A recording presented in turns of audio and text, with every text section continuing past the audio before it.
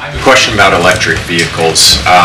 Ford said today it's delaying production on an electric SUV. Tesla earlier this week said that its sales are plunging.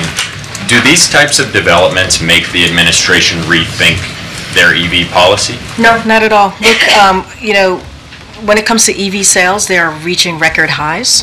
EVs are more affordable than ever, and that's because of the work that this administration has done. Last year, EV sales surpassed 1 million for the first time ever. That's a 50% increase. That matters. Under President Biden, EV sales have more than quadrupled.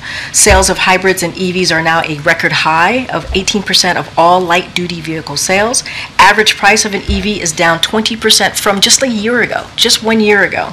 So we believe that this is part of, well, I should say, the president has always said that he wants to make sure we do everything that we can to lower cost, lower prices. This is part of that, and also do everything that we can to deal with a climate crisis, and this is part of that. So is it realistic to go from about 7 or 8% of sales to 50% of sales in 8 years if the automakers themselves are cutting back on production? We believe, and we've seen that U.S. manufacturing jobs have increased. Jobs have indeed increased. And when you see a boom like this, that means you need auto workers, right? It can't happen on its own.